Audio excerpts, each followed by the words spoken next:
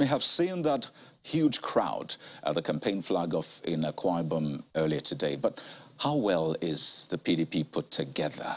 Is the PDP off to a dream start? What's the implication of this moving train, which looks like it's not firing on all its cylinders? And of course, we dive into the manifesto of the presidential candidate of the PDP. Tonight, to do that with us, we're joined by Senator Emmanuel Okajev, who represents Benue North in the National Assembly. It's good to have you on the program, joining us live from our Abuja studio. Thanks for having me, Kayode. Well, you're in Abuja, Senator Okajev, and we saw that showing in Akwa Ibom. Being a ranking member of your party, a senator, a prominent member, one would be naturally tempted to ask, why were you not at the flag off? Oh, okay, thank you. I am a member of the ECOWAS Parliament, and we held a parliamentary session in Lome, Togo. So I just came back. I couldn't get there on time. But I'm there in spirit. I'm observing everything. I'm following everything that is going on. Well, that was well said. I wonder, when did you return from the event? Because I know how politicians are. Barely sleep, run your meetings into late night. So for something as important as that, I imagine that you'll have surely tried to make some inconveniences to get there.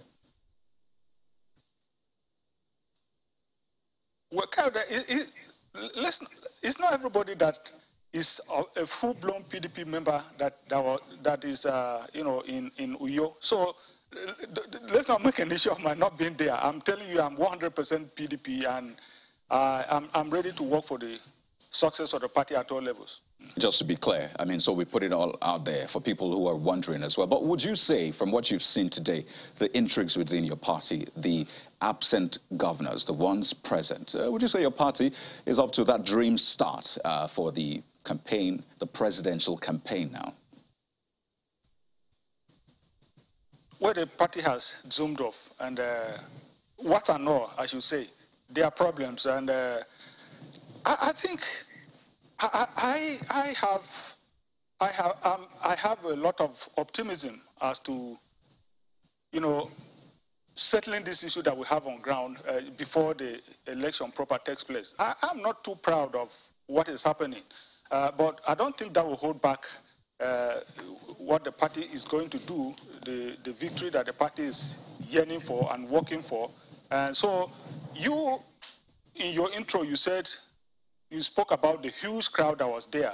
I mean, it's an indication that in spite of all the problems, the PDP is ready to zoom off. And even as some members of the party, the aggrieved members of the party, opted out of the campaign, you can see that their names are still there, meaning that when this matter is resolved, they will join the campaign train and be part of it. But in all good conscience, I'm not too happy that we have these problems on the ground. But I don't think ultimately they will hold the party back from getting the victory that it deserves. I mean, it looks like we were using the presence of, large crowd now as a yardstick for show of support or, level of acceptance of political parties, even though we've seen large crowd clamoring behind even people of questionable character. But, I mean, it looks like that's where we're at in the political scene. But speaking of those issues, and it's good that you said you're not even happy with it because it's like a moving train that is not firing on all of its cylinders. Imagine if those 5 governors were present at that campaign flag of today. I mean, it will probably be way bigger than this. And your governor, Samuel Ortom, had said he stands with Governor Wike in his demand. He's also said Alhaji Atiku Abubakar is his candidate, but he was not at that flag off as well.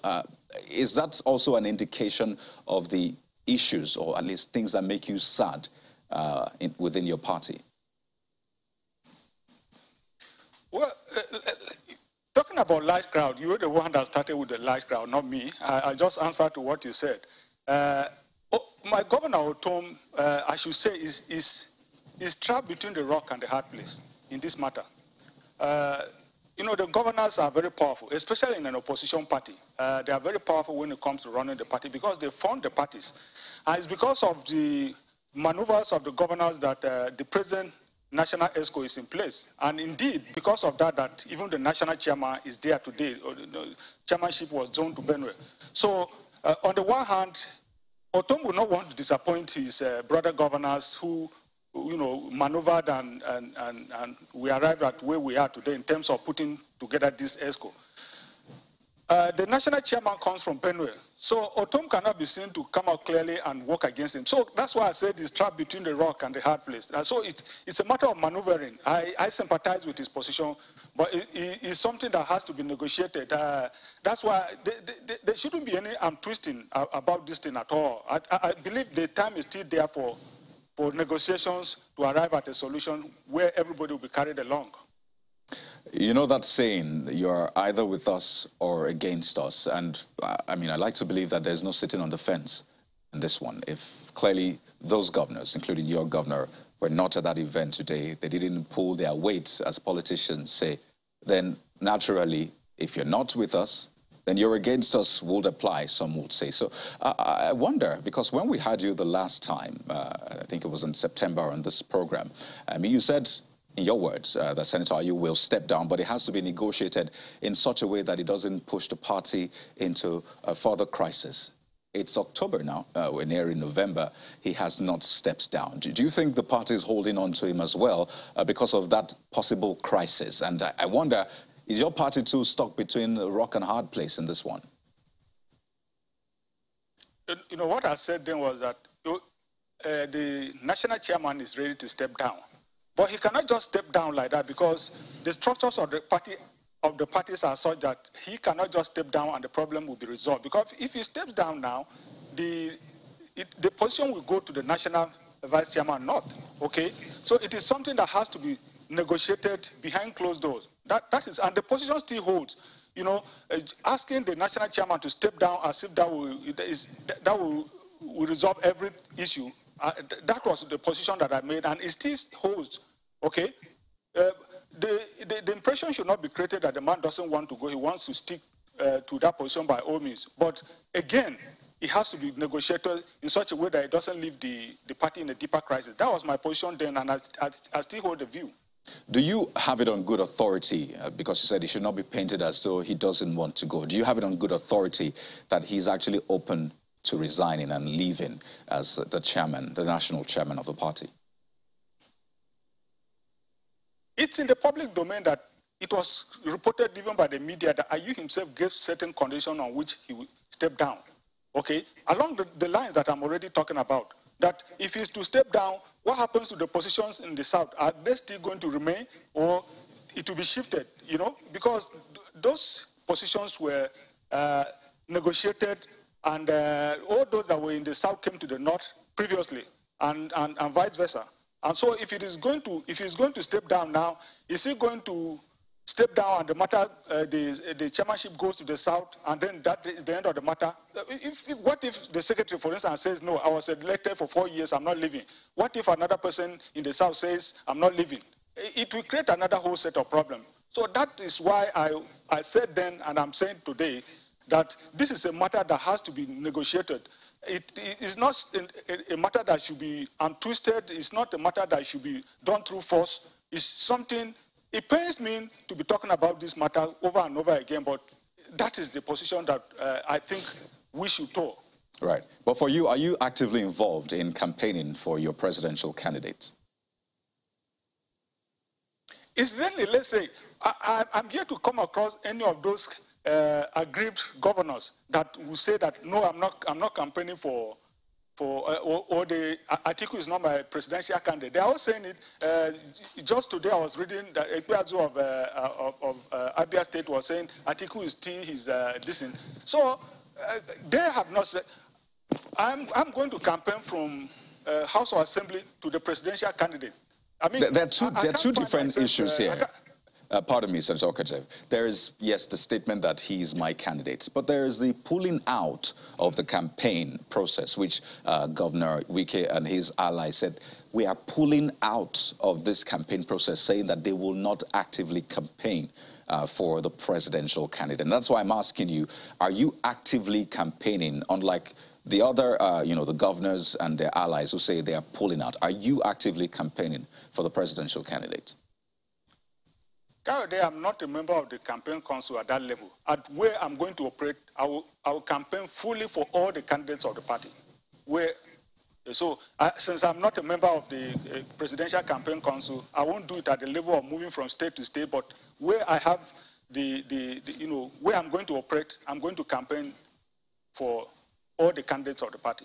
I wonder, has this put you in a difficult position? I mean, just let us know from a personal point of view, because, I mean, your governor has taken a position with his allies saying he stands with Governor Wike. I mean, you're a senator, you have the party demands trying to support your candidate, and then you have your governor's demands as well. Does it put you in a difficult position, and perhaps other people like you? No, you see, even the governor is making efforts to ensure that this matter is resolved. So I believe before the elections, the matter will be resolved. So I don't think I have any issues at all.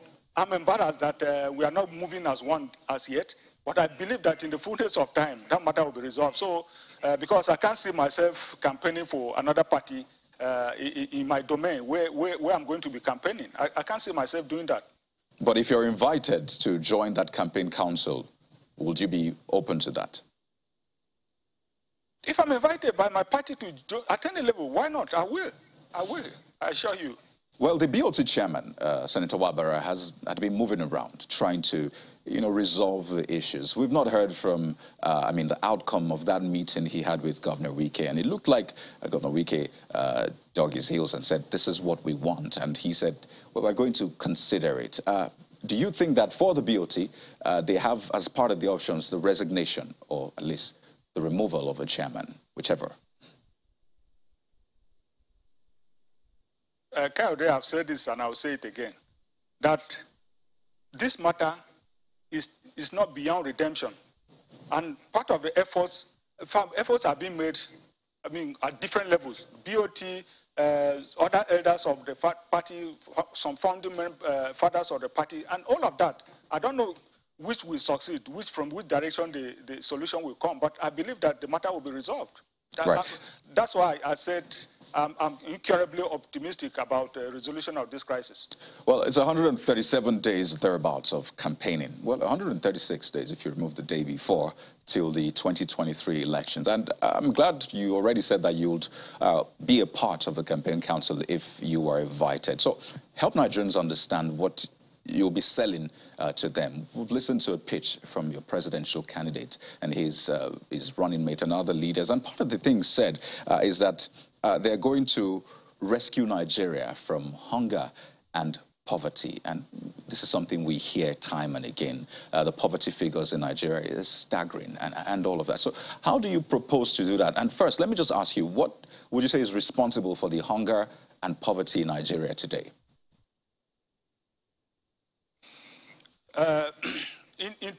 Prior to the 2015 elections, when APC was campaigning to take over, they said the PDP had misgoverned and that they were going to right the wrongs. Insecurity was on the cards, economy was on the cards, corruption was on the cards. Those were the major planks on which they campaigned. Now, 8 years down the line, some of the excuses we hear are that, PDP took 16 years and so it's only 8 years. You knew you were not going to go beyond 8 years. No, Senator Okajev, so the question is if your party has been able to identify why there is poverty in the land, there's hunger in the land. Have you been able to identify it such that you can solve it? We're winding down in 30 seconds, by the way. Of course, the management of the resources of this country are not well done, okay? The president, this administration said that oil subsidy is a scam. 8 years, nearly 8 years down the line, it is still a scam, as they said. They spoke about, refineries, one refinery per year, the first 4 years. Nothing has happened. And the PDP has learned its lesson from some of the setbacks that we encountered in the 16 years. But even then, if you compare, there's no basis for comparison. Going by the indices that we now have, there's no basis. Well, Senator Emmanuel Okajev, representing Benue North in the National Assembly, I'd like to thank you so much for your time. Wish we had some more, but I think it's instructive at this point. Thank you so much, and we wish your party the very best. It's a pleasure being here.